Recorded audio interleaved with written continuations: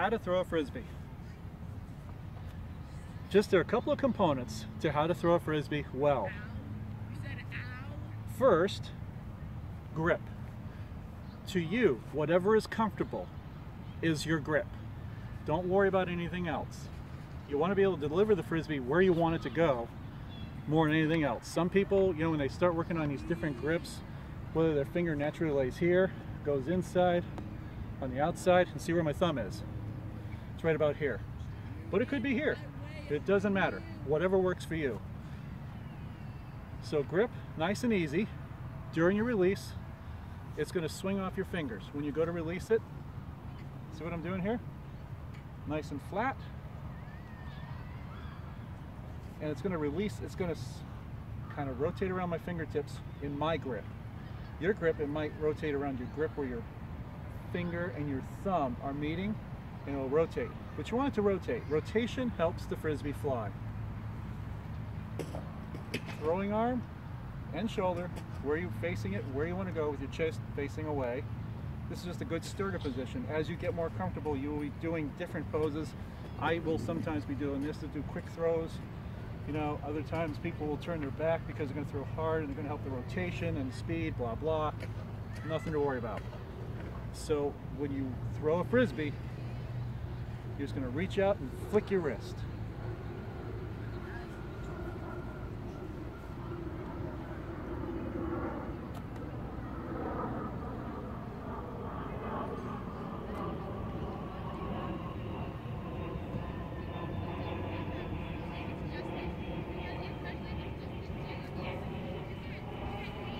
So that was a quick 10-15 feet, very little effort.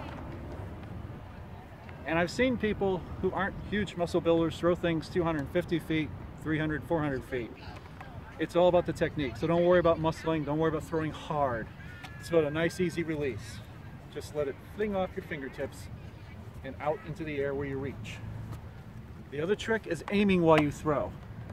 When two people play Frisbee, you ever notice they're always running back and forth and trying to catch things that aren't thrown to them? Here's a good trick. Pick a piece of grass somewhere between you and your target to throw over. Don't throw it the distance far away, because the further you try to aim, the more you're going to try. And when you try, you clinch. You grip tighter. When you grip tighter, instead of releasing this way, a tight grip will come off your fingertips and go that way, or arm and muscles. The muscles in your arm are going to come through, and you may actually be so tight here, you're going to come through and you're going to do this, and then you're going to be throwing, well, it'll be a proper execution, but your body's going to be throwing this way. Nice and easy, right? Then the next phase is, I put a target already on the grass. So the target between me and a tree out there. You just throw over a target. Don't worry about what's down there. As you get better, your throws will go farther on their own.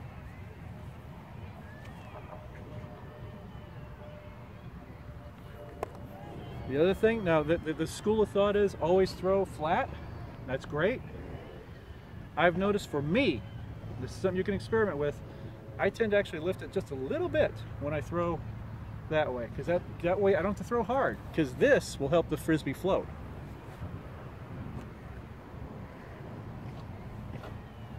And that's a good disc dog trick. So, shoulder pointing. You want to rotate off your fingertips.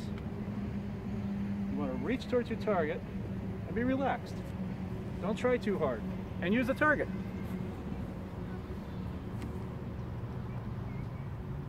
Look at that. In the disc dog world, that was a 2-pointer, just throwing it out there.